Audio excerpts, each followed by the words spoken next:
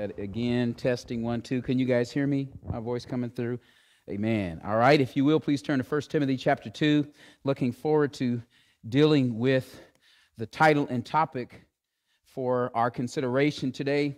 We're in 1 Timothy chapter 2.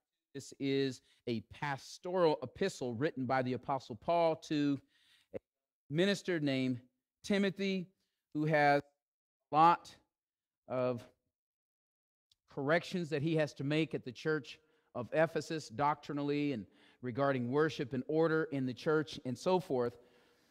And our focus today will be on prayer. In chapter 2, the context is prayer. It's very important that we get that. The title, if you open your outline at the top, is The Paramount Importance of Public Prayer. The paramount public prayer. Subtitled, Praying to the King for the King.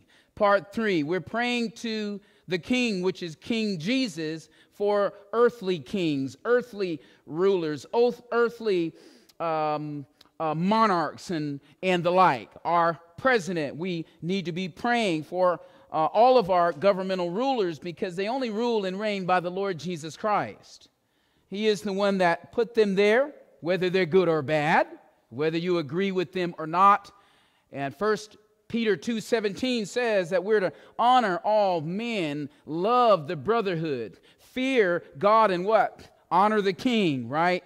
So look at chapter 2, verse 1, which starts off with prayer. The whole context of chapter 2 is prayer. He says, I exhort, I urge, I implore, I encourage, therefore, that first of all, supplications and prayers, intercession, and giving of thanks be made for who? All men. So the context here, verse 1, that sets the context for us is prayer. God's people are to be given to prayer. If you are a professing Christian, you tell people that you're a Christian. You are a follower of the Lord Jesus Christ, and you are a child of Yahweh, the true and the living God. It ought to be manifest by your commitment to prayer. I've said this before, there is no such thing as a non-praying Christian. Doesn't exist. It does not exist. And not only does he encourage us to pray in verse 1, but he gives us reasons. He gives us reasons. So follow with me. Verse 1, he says, I want you to pray. Verse 2, 3, and 4, he gives us reasons. Here's reason number 1. Well, because verse 2, for kings and for all that are in authority, that we may lead a quiet and peaceable life. Pray.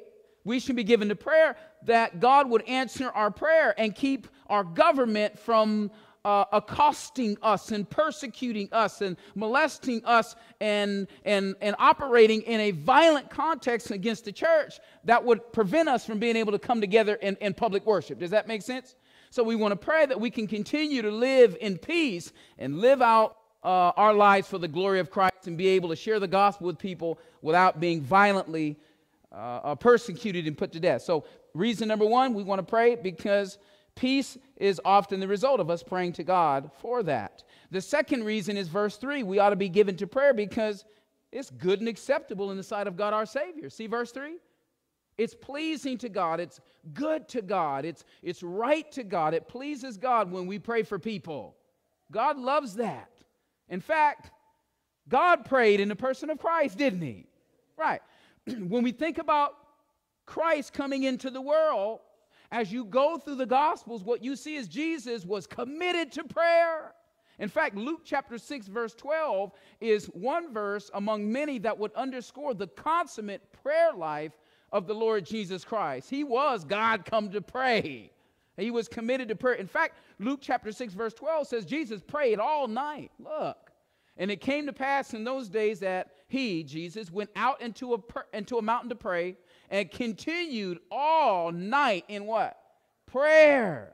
Prayer. And Jesus in Luke 11 and Matthew chapter 6 taught his disciples to what? Pray. Pray. He was committed to prayer. You and I, as followers of Christ, called to be little Christ, if you will, should also be given to prayer because it pleases God. But verse 4 is where we're going to land on right now and spend the rest of our consideration for today. Here's the third reason why you should be given to prayer.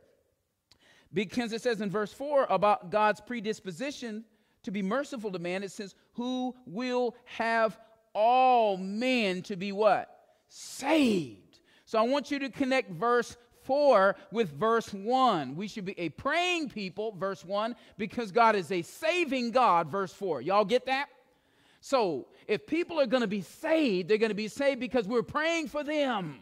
We're praying for them. We covered that in Philippians chapter 1, verse 19 last week. Paul was confident that the prayers of the believers at the church at Philippi would result in Paul's salvation. That's Philippians 1:19. And we established that last week. And many of us have seen friends or enemies or loved ones come to Christ because we were committed to prayer. And be encouraged, because that normally doesn't happen overnight. You get upset because they didn't get saved in 24 hours. So you're ready to stop praying. That's because you're impatient. You're impatient. But those of us that have been given grace by Christ to pray for people, 5 years, a decade, 2 decades, are you ready to pray for people that long? Is their salvation worth it? Yours was, right? You're saved because somebody put up with your hard-headed self. And pray and say, Lord, give me grace to pray for that knucklehead. And God worked through it and saved you. Right, so you got to be patient. God's patient. In fact, 2 Peter 3:15 says it's the long suffering of God that results in our salvation. Lord, make us patient. Let's go to work. Go to point 6 on your outline, 6, Roman numeral 5. It's at the top. Here's the point. It says, one mediator excludes all human and angelic go-betweens. Does everybody see that point? Let me read verse 5 to you, because verse 5 is where that comes from. After verse 4 says that God will have all men to be saved, that means all kinds of men, all classes of men, all sorts of men to be saved, and come unto the knowledge of the truth. That truth is Jesus. Verse 5. For there is one God, that's called monotheism. There is only one true and living God. And then it says, and one what? Mediator. So we're to pray for all men, all kinds of men, all classes of men from all over the world, because they've got to meet that one Savior, that one God who is Savior, but they can only get to Him through that one go-between, that one mediator between God and men, which is who? The man, Christ Jesus. Y'all with me? So let's talk, is it okay if we talk a little bit about that man, that one mediator? One mediator excludes all human and angelic go-betweens. So write it down. A mediator is a go-between. Is a go-between. In fact, verse 5, it says there's one God and one mediator between. See it? A mediator is one who bridges the gap. A mediator is one that stands between two hostile parties to bring about reconciliation. A mediator is a go-between. Sin has separated between you and your God. That's Isaiah 59, verse 2. Christ came to settle the difference and bring about an atonement, a satisfying sin payment that removes God's anger and hostility and brings about at-one-ment. That's atonement. Y'all get it? All right. One mediator, therefore, verse 5, one mediator, ready, means you don't need anyone else between you and God. That's what we're going to talk about right now. You and I don't need anyone else between us and God, for there's only one mediator. We don't need anyone else to give us access to God or to make our prayers acceptable to Him. Meaning, very simply, you don't need Jesus plus anything or anyone else to get to God. All you need is Christ. All you need is Christ. Example number 1. You don't need Mary. You don't need Mary. Mary is not a co-mediator. Mary is not a co-intercessor. The Catholic Church has it wrong. We have a Trinity. They have a quaternity. Father, Son, Spirit, Mary, that's idolatry. For 1 John 5:7 says there are 3 that bear record in heaven. The Father, that's one. The Word, that's Jesus. And the Holy Ghost. And these 3 are one. Not 4. Not 4. That means you don't need Mary to get to the Son, to get to the Father. You only need Jesus to get to God, who Himself is God in the flesh. So we don't misunderstand what verse 5 is saying. Look at verse 5 again. It says, for there's one God and one mediator between God and men, the man. See that there? Verse 5, where it calls Jesus the man, is not denying his deity. Did you guys hear what I said? Where it says the man there is not denying his deity. Flip to chapter 3. Flip to chapter 3. Look at verse 16.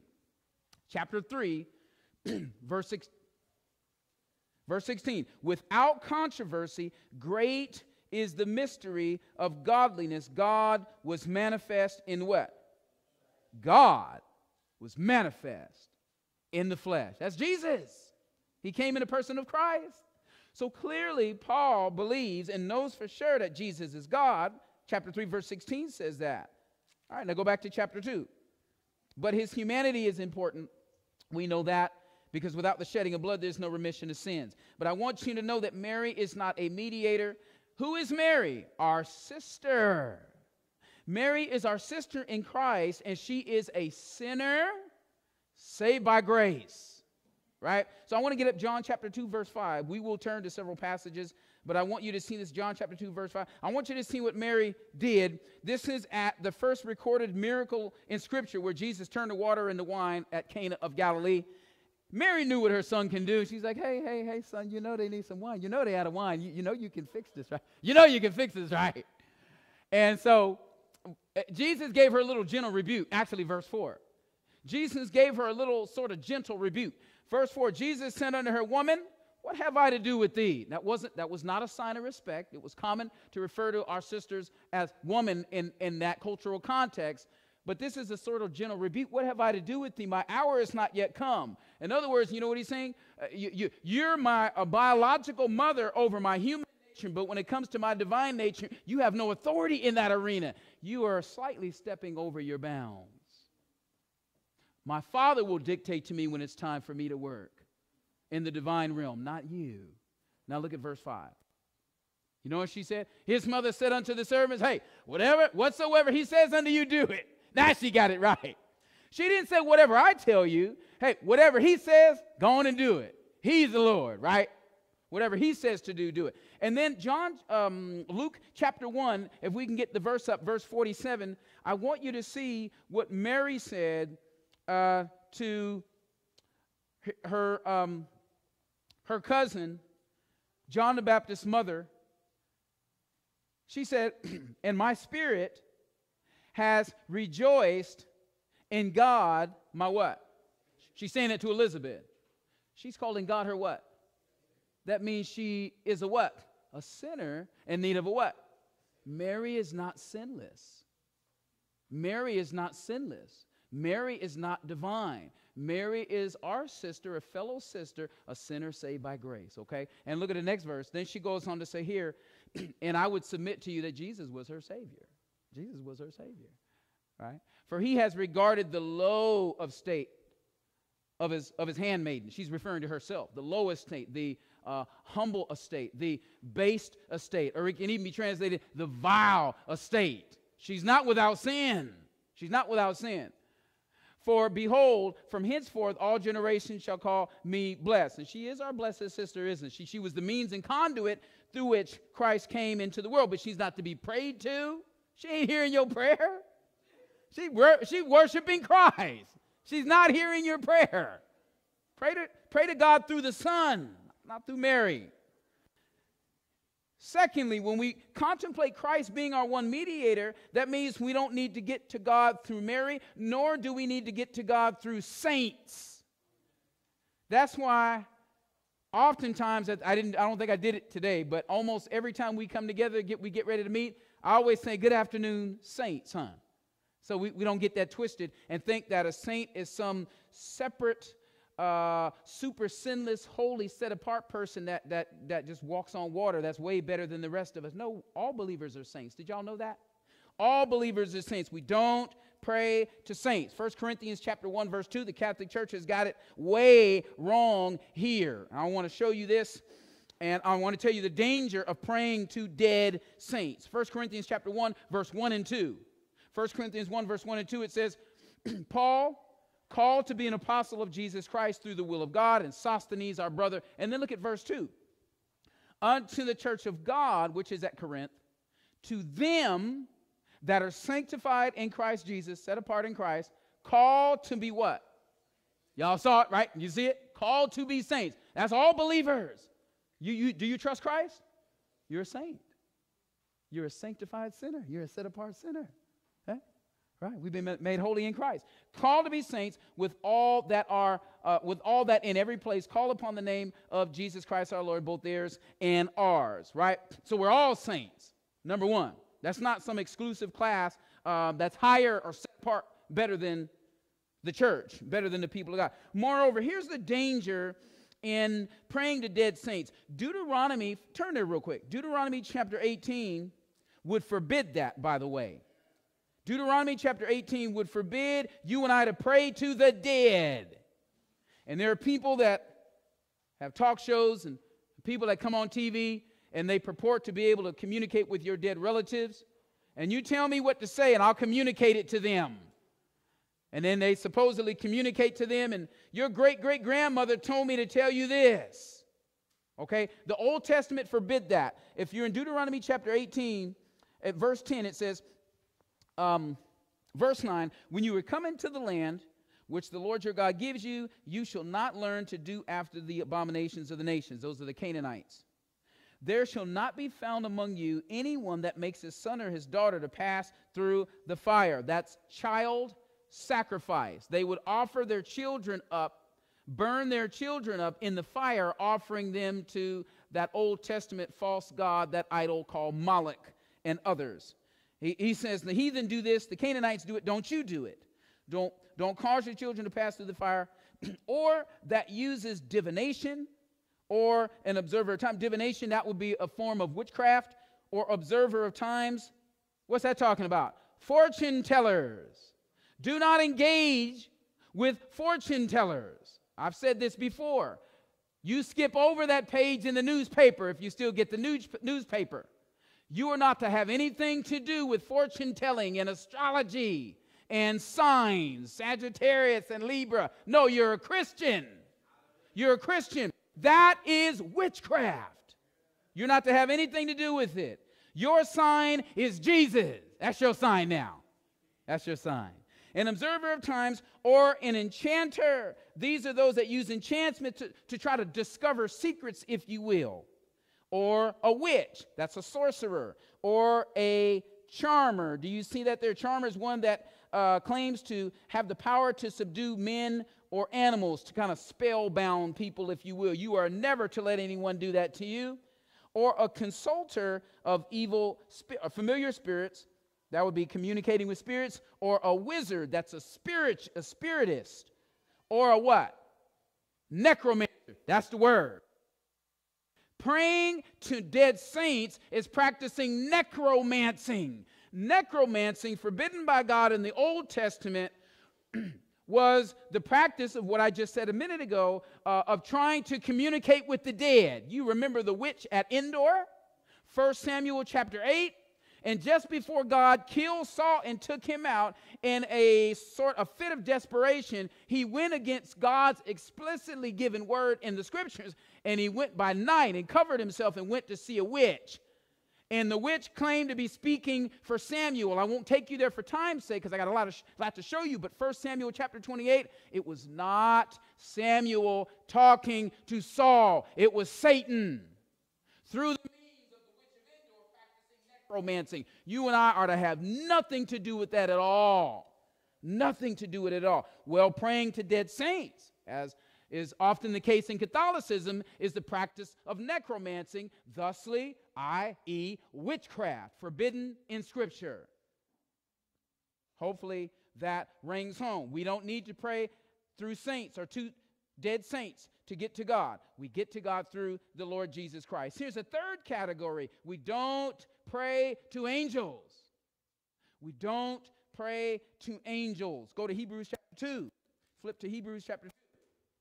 We don't pray to angels. Know this, that the qualification for a redeemer to redeem us is he could not take upon himself the form of an angel. Did y'all know that? You're going to know it now. Hebrews chapter 2, if you've never heard this before, look at verse 16. Everybody there? Hebrews 2:16, it says, for verily he, that's Jesus, when he came into the world, took not on him the nature of who? Angels. Angels can't save. Angels can't redeem. Angels can't mediate. They are servants and ministers of God's elect. That's Hebrews chapter 1, verse 14. But angels are not mediators or go-betweens. Only Christ is. He took not on him the nature of angels, but he took on him the seed of Abraham. He became a real man in flesh and blood. When we come to God through Christ, we're coming to a real man, the God-man, the only one that's able to make access for you and I to God. Amen?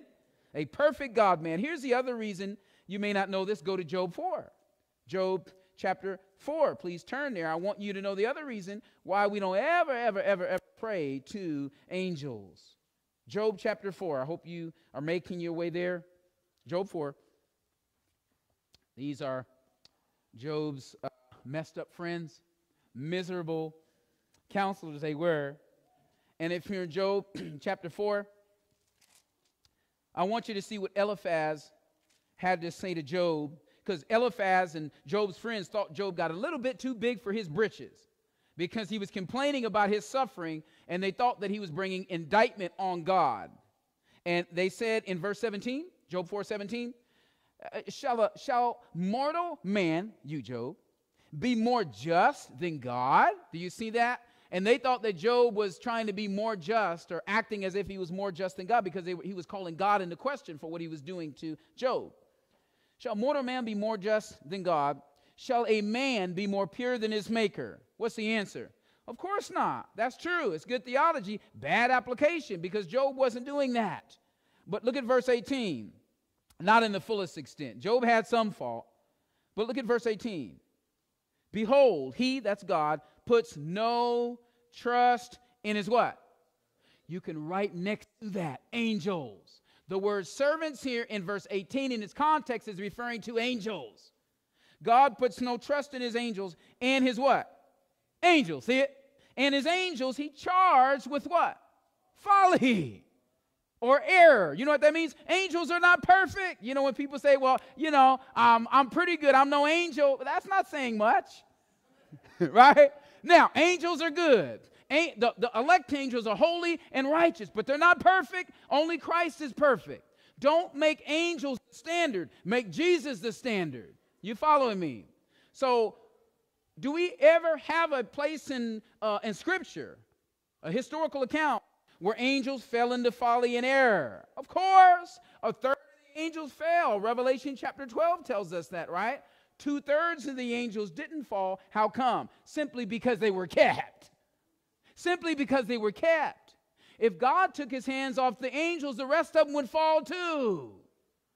They're kept by the grace of God, just like you and I are only kept by the grace of God. Amen? That ought to make you very humble. You don't keep yourself. Christ keeps you. Flip to chapter 15. Job, chapter 15. Angels are not perfect. Angels are kept. Can you put that verse back up there? Job, I want. There was something else I want you to see. As you guys turn to chapter 15, Job 15, there's one more word I wanted you to see up there. You're in Job 15. Watch what it said here again. Behold, he, God, puts no what? Neither should you. God puts no trust in his servants, i.e. his angels. He didn't put his trust in his angels. If God doesn't put his trust in his angels, why should you? Do you see it? God put his trust in Christ. Did you know that? God put his trust in Christ?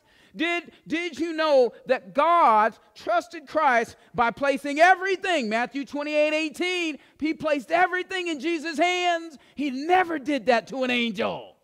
But he did to his darling Son, the God-man. Matthew 28, Jesus said, all power, all exousia, all authority has been given unto me. He never said that about angels. If you're in chapter 15, verse 14. Eliphaz says, what is man that he should be clean? And he which is born of a woman, that he should be righteous. We're all born of a woman. All of us come into the world sinners, is what he's saying. Behold, he, God, puts no trust in his saints, yea, the heavens are not clean in his sight. Whoa. How infinitely holy is God if even the very heavens in comparison to God are unclean? See how bad we need a mediator? We need a holy, holy, holy mediator to be accepted with God. That's that holy. That's some serious holiness, isn't it? Now, when we talk about one mediator, here's another one. Not Mary, not saints, not angels. Here's another one. Not the Pope. Not the Pope. The Pope is not a go-between, as you turn to Matthew 23, so I can tether this with Scripture. Matthew chapter 23, don't you ever pray to the Pope. Don't you ever put your confidence in, I wouldn't even pay attention to what he say. I wouldn't even pay him any mind. He comes on TV, change the channel. That knucklehead. Pope in the Latin means papa. Papa. Papa. Father. Jesus was very serious about this in regards to who we should call Father. And he says in Matthew, here it is, Matthew chapter 23, look at verse 8. Jesus says, but be not ye called rabbi, for one is your master, even Christ, and all ye are brethren. Doesn't mean that God doesn't give us human teachers, because he does, but our ultimate teacher is who? God. They shall be all taught of God. John 6:45. Look at verse 9. And call no man your what? There you go. Don't call any man pope. Don't you call any man pope. It doesn't mean we don't have earthly biological fathers. It doesn't mean that. But to call a man a father in this context is to give him supreme authority. Papa in this context is one who has supreme authority, one who gives life. There's only one life giver, the true and living God. Does that make sense? There's only one that has authority, only one that gives life. And God alone is the source of life and truth. Let me say it again. God alone is the source of life and truth, not a man. Not a man. So the Pope taking that title upon himself is blaspheming and making himself an enemy of Christ. We only have one Father, and it's in heaven. Our Father, which art where? In heaven. That's Matthew chapter 6. Two more. When we pray to God, we come, as you go to Hebrews chapter 7, please. Hebrews chapter 7. We don't come to God through anyone other than the Lord Jesus Christ, which means we don't need an earthly or human priest. Catholic Church messing up there too, huh? We don't need an earthly priest. Don't you ever call a man a priest. Ever. There's only one true ultimate priest. And I want you to see here in Hebrews chapter 7, that man is Jesus Christ. Hebrews chapter 7, look at verse 23. Referring to verse 23 is referring to the Aaronic Levitical priesthood, which was imperfect, and it was only typical of one that would come that would be greater. Verse 23, it says, and they truly were many priests under the Old Testament, because they were not suffered to continue by reason of what? All right, so they would have the priesthood for a little while, they would die, then they would be replaced, and they would do it for a little while and die and be replaced. They were never the reality. They were only a picture of the reality, a figure of the reality. Okay? Verse 24 is the reality. Verse 24, but this man, because he continues how long, folks? He continues how long, folks? And he has what kind of priesthood? Unchangeable and inviolable is what it means. A permanent one that don't ever pass away. That's what that Greek word there means. Forever. That means you ain't no priest unless somehow Jesus can perish. And if Jesus ever, let's watch what it says. Verse 25, wherefore he, Jesus, is able also to save them to the uttermost. Only Christ can do that. To save to the uttermost, that means fully, and save finally. All those that come unto God by him, watch this, seeing he ever lives to make intercession for them. See it? So if his priesthood don't ever end, how are you a priest? Right? If his priesthood don't ever end, how are you a priest? Did you replace Jesus somehow? You follow what I'm saying? Blasphemy. Only Christ. Last one. Last one. One mediator means your pastor is not the mediator. That means I'm not the mediator. This is why we don't ever have people walk up here to the front of the church. We don't ever have a church aisle hour. Because number one, it's not biblical. Okay, the altar, Christ is the altar. Read Hebrews 12 in your own time. Christ is the altar. It's just a piece of wood. Okay? And we don't have people come to the front of the church because it gives the wrong impression, as if somehow, some way, in order to get to God, you've got to come through the man of God. The man of God that floats and his feet don't touch the ground. He's so holy. You come to God through him. That's crazy. That's crazy. I'm not the go-between. I'm just a messenger and a minister sent to serve and sent to preach the truth to you. That's all. That's all. The pastor is not the go-between. He's not the mediator. I can pray for you. Listen to me. Listen to me. I can pray for you, but I can't atone for you. Does that make sense? I can pray for you. You come out, if you guys would ever come out on Tuesday, you would see we pray for you. We pray for you, but I can't atone for you. Listen to this. I can pray for you. I can pray for you, but I cannot pray for you. Somebody got that. So there are times where we're in a mess, we're in a pit, and we need a brother or sister to pray for us. I'm cool with that. I understand that. We all get in those phases, but that should not be the typical sort of modus operandi where you don't pray to God. You're always asking someone else to pray for you. Pray for me. Pray for me. Pray for me. Why don't you come pray for yourself? Why don't you come pray for yourself? Does that make sense? You ought to pray for yourself. Very important. I can't pray for you if you get it. Two things. I'm going to move on. Number one, you must pray for yourself. That's 1 Timothy 2, verse 1. We're told to pray and pray without ceasing, privately and publicly. And number two, Christ must pray for you. John 17:9. John 17:9, Jesus said, I pray for them. High priestly prayer. The only reason you're saved is because Christ prayed for you. Amen? Christ prayed for you. He's the one you really need praying for you.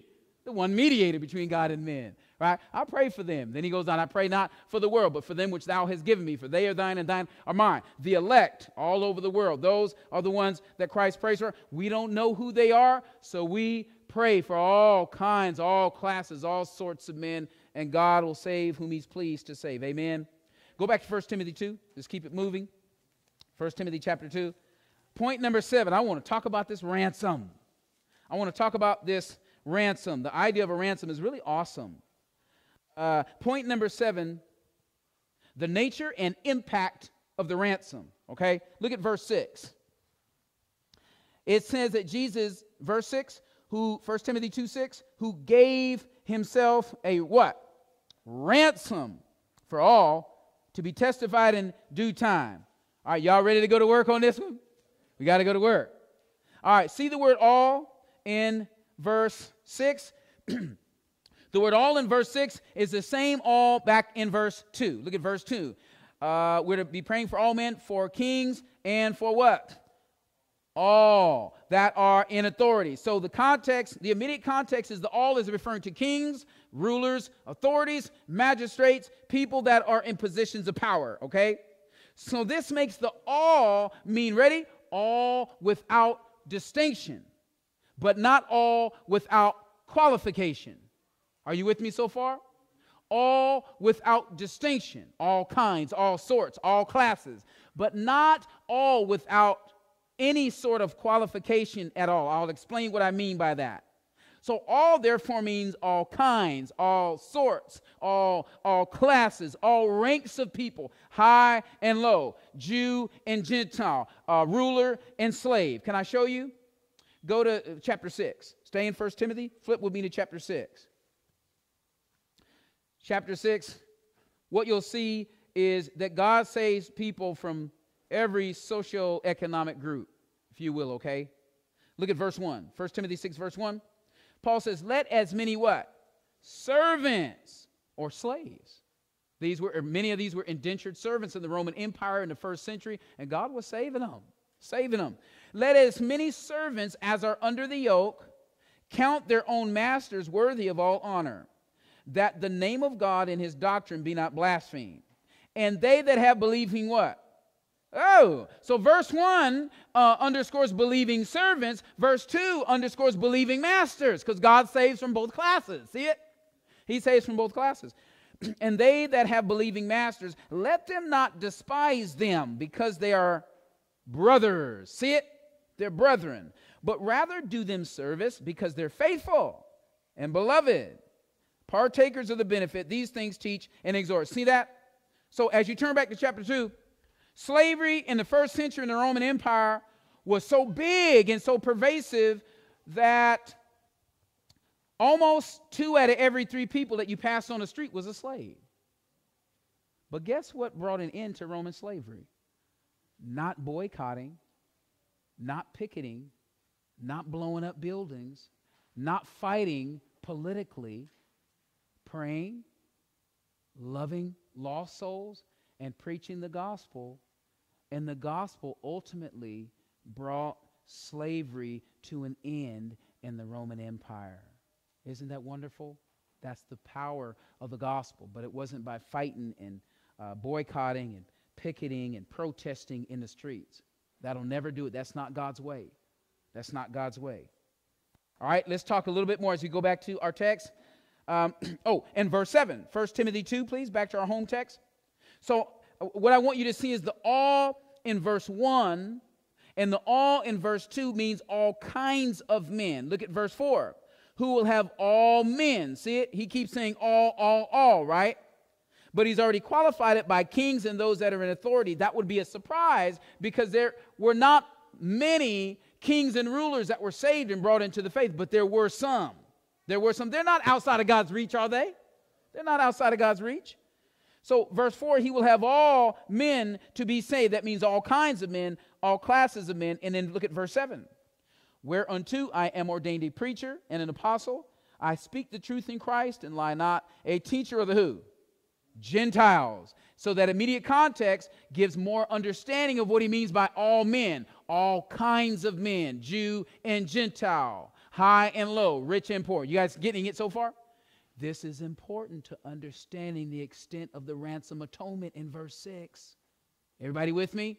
Now let's deal with verse 6. Jesus gave himself as a ransom for all. This is the first thing I want you to get from verse 6. Ready? He shall not fail. Y'all get that?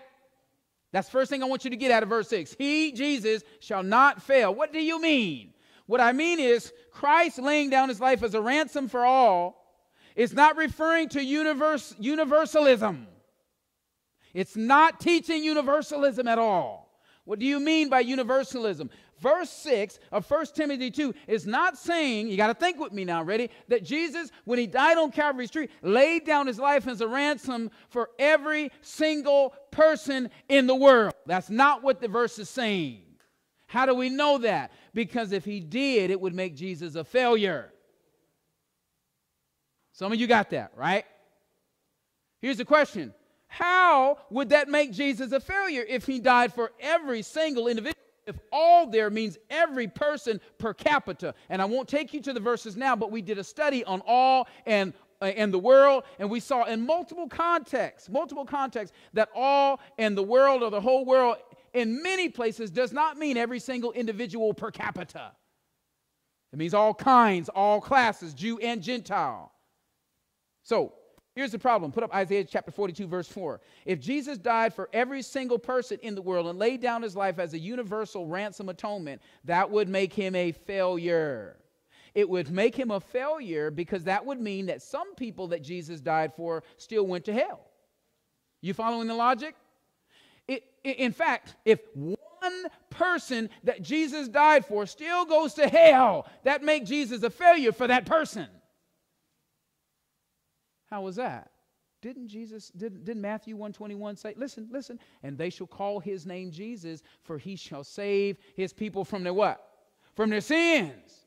from their sins. If they still go to hell for their sins, but he died for their sins, I mean, he dropped some of them. He missed some of them. He failed to atone for some of them. You follow what I'm saying? And that's not possible. That's not possible. Isaiah 42:4, he shall not fail. He shall not fail. It was impossible for Christ to fail. So he could not have died for anybody that ends up in hell. If they're in hell because they wanted to be there. They're in hell because the wages of sin is what? The wages of sin is what? Nobody goes to hell because they weren't chosen. That's not why you go to hell. You don't go to hell because you're not elect. You go to hell because you sin. You sin, and you refuse to believe on the Lord Jesus Christ. All, therefore, that hate me, love death. That's Proverbs 8:36. Proverbs 8:36. So, go to Psalms 135. Psalms 135. I want you to see this. The God of the Bible, Father, Son, and Holy Spirit, thrice holy, thrice powerful, all omnipotent, is totally sovereign over all things. Comprehensively sovereign over all things. You know what that means? He always gets what he wants. He always gets what he wants every single time. He's not like you and me. We don't always get what we want, and we get frustrated, don't we? God's he ain't never frustrated at all. Never frustrated. He always gets his way. You in Psalms 135? Psalms 135, verse 6. We call this the sovereignty of God. Whatsoever the Lord pleased, that did he. See it? Whatever he wanted to do, he did it.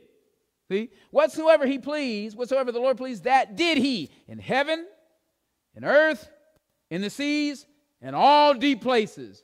He gets what he wants all the time, everywhere. You see it? Do you guys believe that? Go to Psalms 115. That means Jesus ain't trying to save people and people slipping between his fingers going to hell. Psalms 115. Everybody there? Verse 3. Verse 3. Verse 3. It says, but our God is in the heavens. He has done whatsoever he has pleased. See it? It means what it says. Whatsoever he has pleased. I want to get up Daniel 4:35. Daniel 4:35. This is another one that will go in the same category of what we're talking about. Watch what it says here. Daniel said, and all the inhabitants of the earth are reputed as nothing. In comparison to God? Nothing in comparison to God. And he doeth according to his will in the army of heaven and among the inhabitants of the earth, and none can stay his hand. Can't nobody stop him or say unto him, what are you doing? Nobody can do that. Do you see it? So he can't fail. I think we've driven that point home. It's impossible for God to fail. He has all power. Those are the omnis. Those are the omnis. Let's take it a step further, okay? Now, I want you to go back to our text. No, in fact, go to Matthew 20. If that's not compelling enough, this is even more compelling. I want you to go to Matthew chapter 20. And while you are turning in your Bibles to Matthew chapter 20, I want to get our home text back up. 1 Timothy 2:6. I want to compare Scripture with Scripture. What we're getting ready to do now is called the analogy of faith. What we're getting ready to do now is called the analogy of faith. We're letting Scripture explain Scripture, okay? So it ain't just the pastor telling us how he feels, right? Scripture. All right. So 1 Timothy chapter 2, verse 6. Look at it again, our home text. It says, in reference to Christ, he gave himself a ransom for who? All. This is what I submit to you. That the all there means all kinds, all classes. That all is huge. It's huge. But it's not infinite in its number. It's large. It's gargantuan. It's like the stars in the sky. But it does have a definite number to it. I would submit to you that the all there can be understood as many. Many. And I'm going to prove it to you with Scripture, okay? Leave that there. Everybody in Matthew 20, we're just going to let God's word speak. Matthew chapter 20, watch what Jesus says. Go down to verse 26.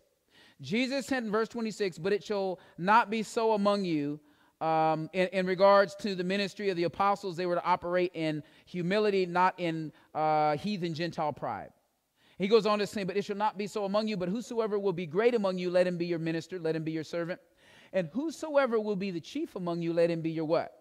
Servant. So advancing in the kingdom of God is different than the world.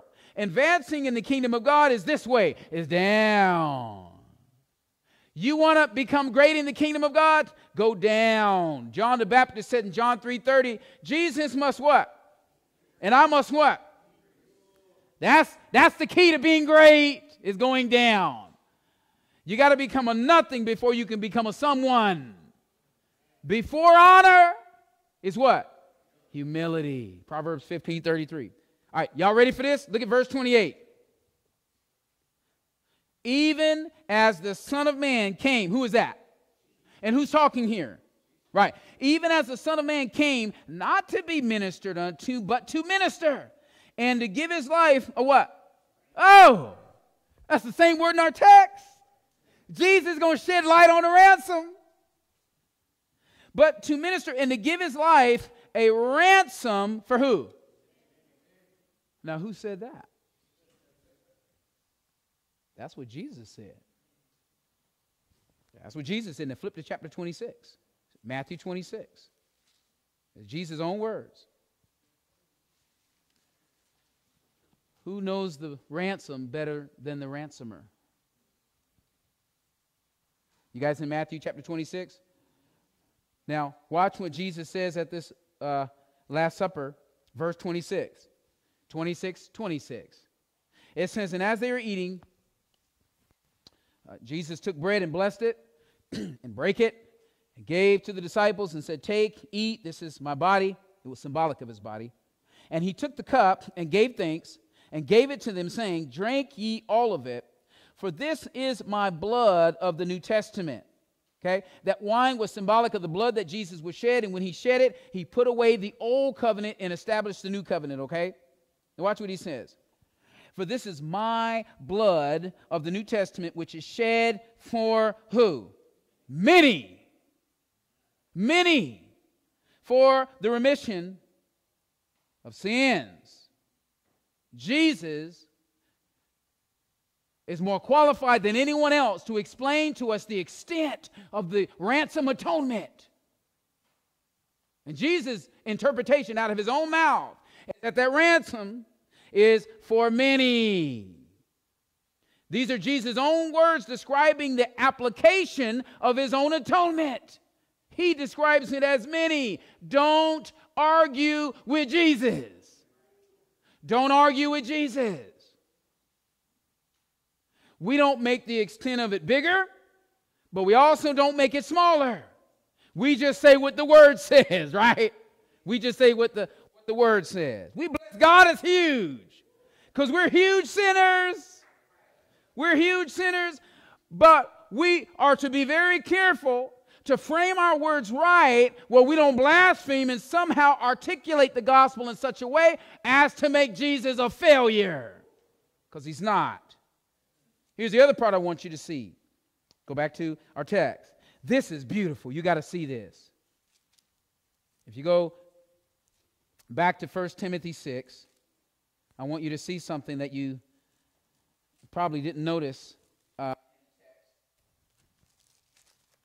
Okay, if you're in 1 Timothy 2:6, look at the text. It says, who gave himself a ransom for all, right? He gave himself. It underscores the volitional aspect of the ransom.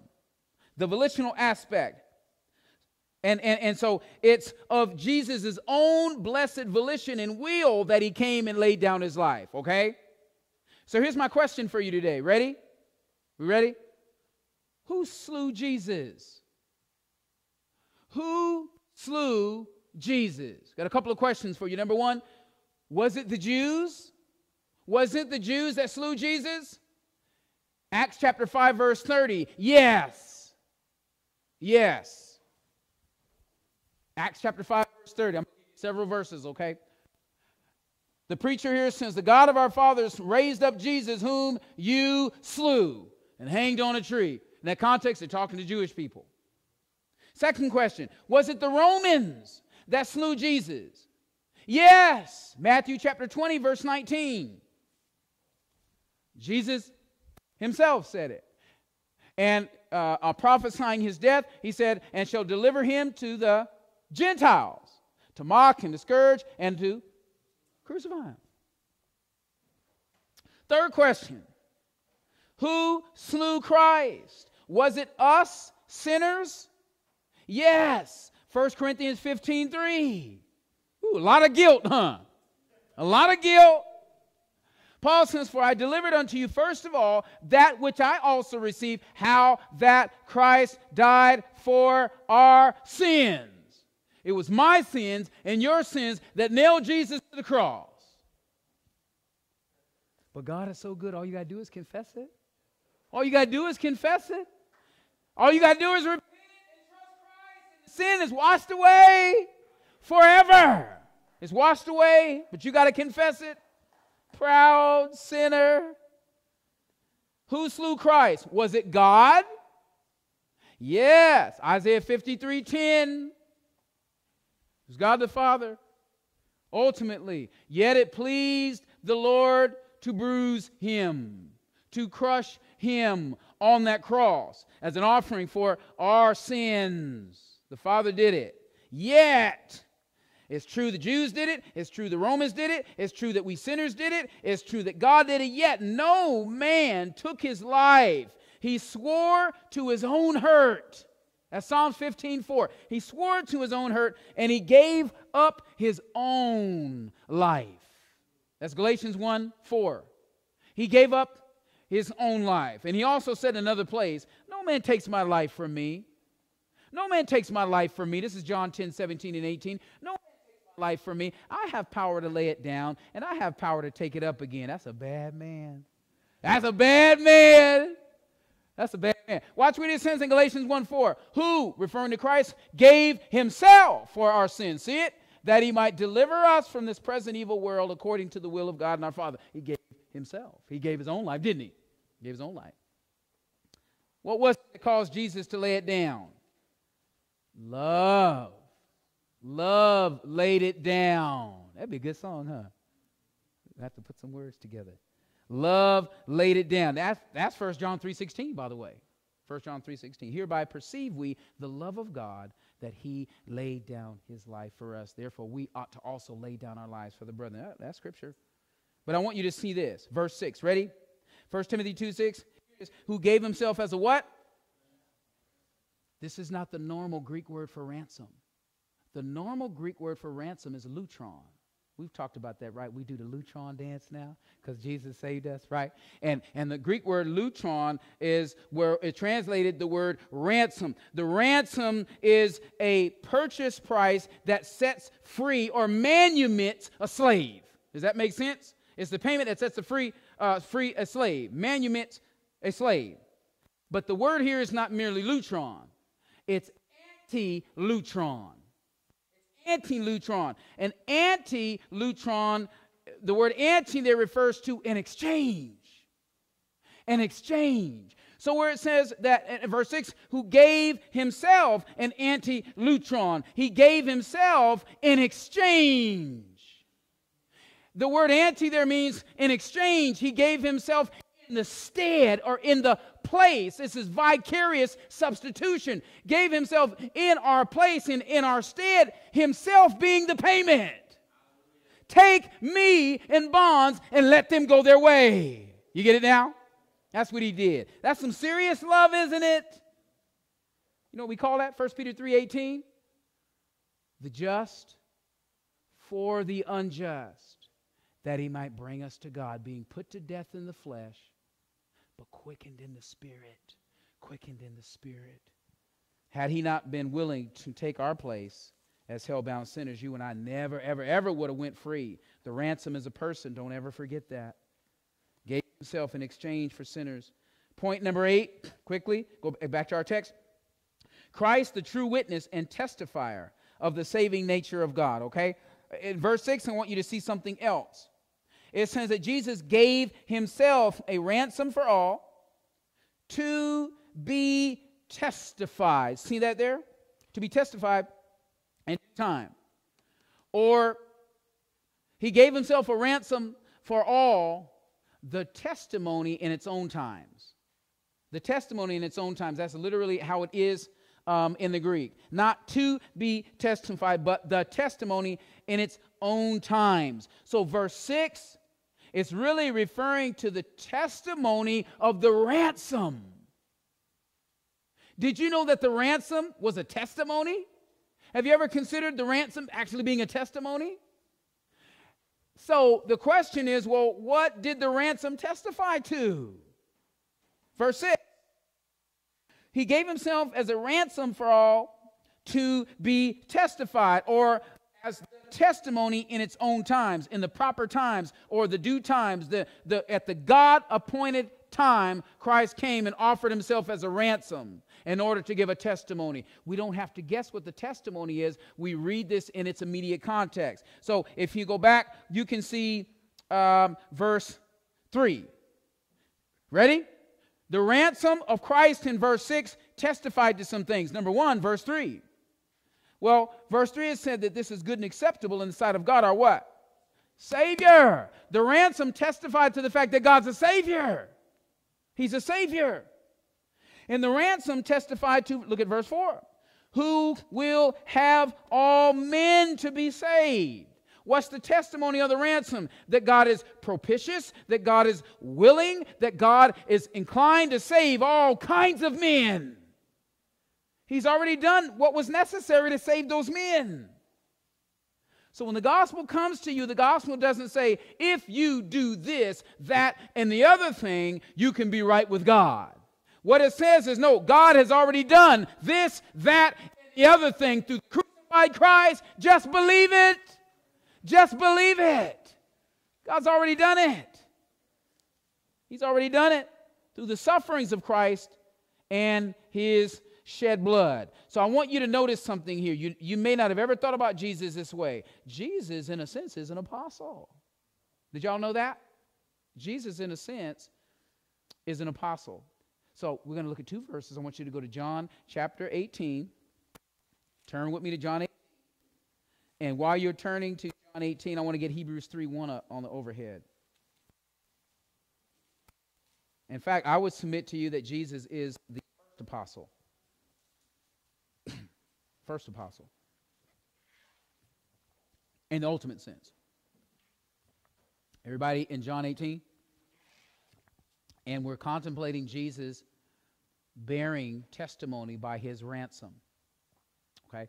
Now, if you guys are in John 18, and you look on the overhead here real quick, watch what it says. And it says, in reference to Christ, it made a comparison between Moses and the Lord Jesus Christ here. And it says, wherefore, holy brethren, partakers of the heavenly calling, consider the what? Apostle and high priest of our profession. What's his name? See it? First apostle. An apostle is a delegate, is a messenger, one sent on the behalf of the other, vested with the authority of that other person to deliver a message on their behalf. Well, who sent Jesus into the world? God the Father, right? God the Father. And Christ came and bore record. In fact, he says in John chapter 18, this is that great witness that he made before Pontius Pilate. And 1 Timothy refers to this, and we'll get to it when we get there. But if you're in John 18, Jesus in verse 36, Jesus answered, my kingdom is not of this world. Y'all see that there? This is why we don't engage in physical fights and confrontations to try to physically take over the government. Christ didn't come to set up a political kingdom here. His kingdom is not of this world. And we are not of this world. We're passing through. This is why we're not to get too wrapped up in politics. You are not a Democrat. You're not a Republican. You're a Christian. Stop going by that. That's not your name. And at Antioch, Acts 11 says, and they were first called Christian. It doesn't say Democrat or Republican. They were first called Republican. Isn't that something? First called Democrat. First called Christian.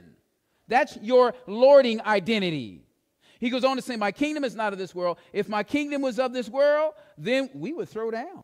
You see it? He is a man of war, right? Hey, Jesus said, if my kingdom was of this world, we would tear it up. We would tear it up. If my kingdom was of this world, then would my servants fight, that I should not be delivered to the Jews. Now is my kingdom not from hence. That's why he ain't going back to Israel to set up a political theocratic system in Palestine. His kingdom is not of this world. Verse 37, Pilate therefore said unto him, Are you a king then? Jesus answered, Thou sayest that I am a king. In other words, he answered in the affirmatives. He affirmed what he said, that it was true, that he is a king. And then he said, To this end was I born. Here it is. For this cause came I into the world, that I should bear witness unto the what? He came to bear witness. That makes Jesus a what? A testifier. He came to bear record to and to testify unto the truth. And everyone that's of the truth hears my voice. That's how you know you're of the truth. You hear his voice and you believe him. And you believe his gospel. You don't fight against God's word. Say that don't sound right to me. I believe something else. That don't make sense to me. You're not of the truth if you talk like that. Right? You're not of the truth. It's very simple. So, therefore, Jesus then is the one that came to give the testimony. The word here, witness, and the word in our text in 1 Timothy chapter 2, verse 6, witness, is where we get the English word martyr. Martyr. A martyr is an ear witness and an eyewitness of the things that he or she has seen and heard, and is willing and ready to bear record to it even unto death. Jesus is the great witness then, isn't he? Didn't he bear record even unto the death? Isn't that the ransom? So you can write it down then. The testimony, 20. Let me hurry up because we're starting to run out of time. As you flip to chapter 20.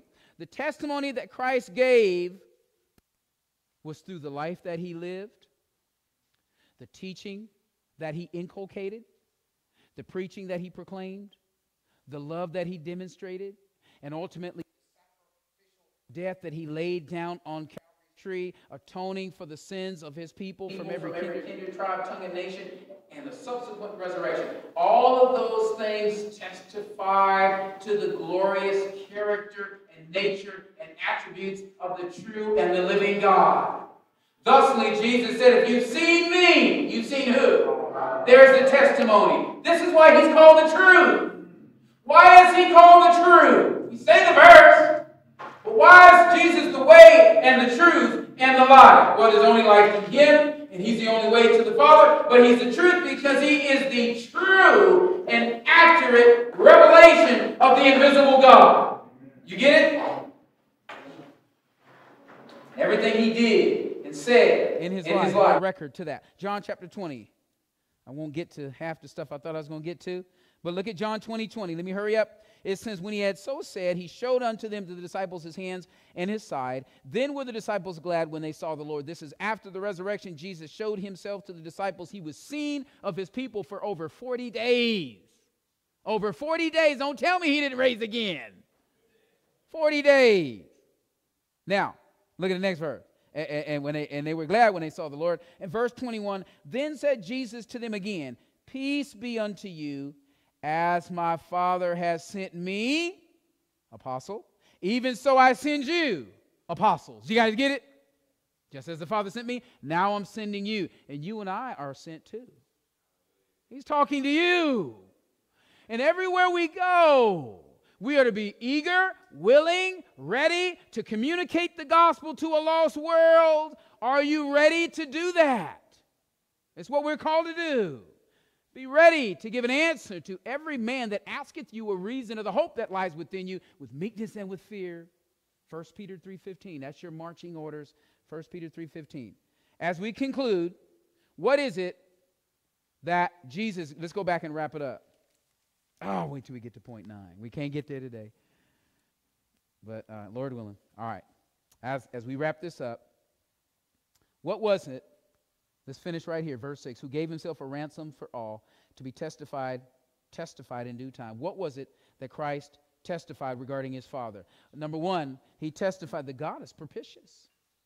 God is propitious. He's ready to save. He's ready to pardon. He's slow to anger. He's slow to wrath. He's ready to have mercy on those that receive and believe on his Son. Ready to do it. Ready to do it. Favorably disposed to man. What else did Christ, by his vicarious substitutionary atonement and ransom on the cross, what else did he testify to? That God is ready to forgive, but on his terms. On his own terms. You've got to come to him through his terms. By the terms of the gospel. You've got to receive the gospel. You've got to repent of your sins. You've got to come to Christ in faith. It's got to be on his terms. Number 3, Jesus' ransom death on the cross showed that, listen, God is not a respecter of persons. He don't care what you look like. He don't care what you look like. He don't care what color you are. He doesn't care what part of the world you come from. Look at verse 4.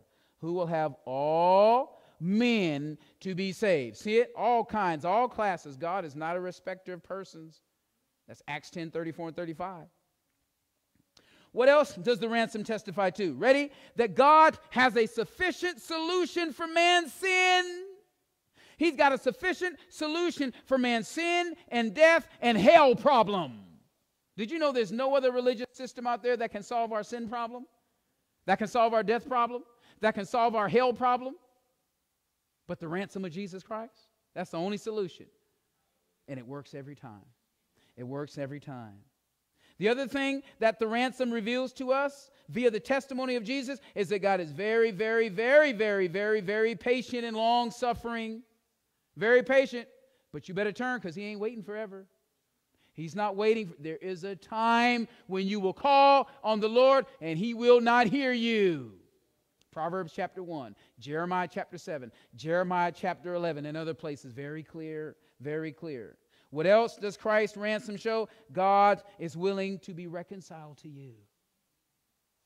He's already done the work of reconciliation. He just says, receive Christ, believe Christ. Believe the gospel, and the work's done. You're good to go.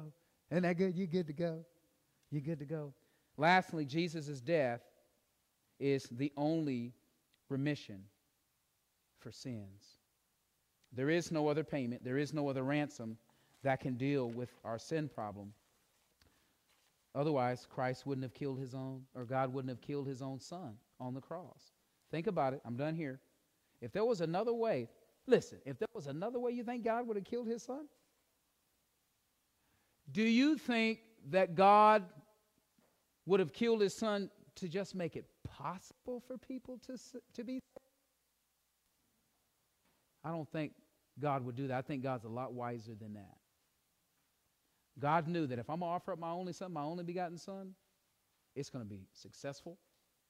There's going to be no possibility of failing. And when I'm done, all the work is going to be done. I'm not going to leave one thing for my knucklehead children to do, because if I leave one thing up to them, it ain't going to get done. I'm thankful he didn't leave anything for me or you to do. He's already done it all. Trust in his Son, and you're good to go. Amen. Amen.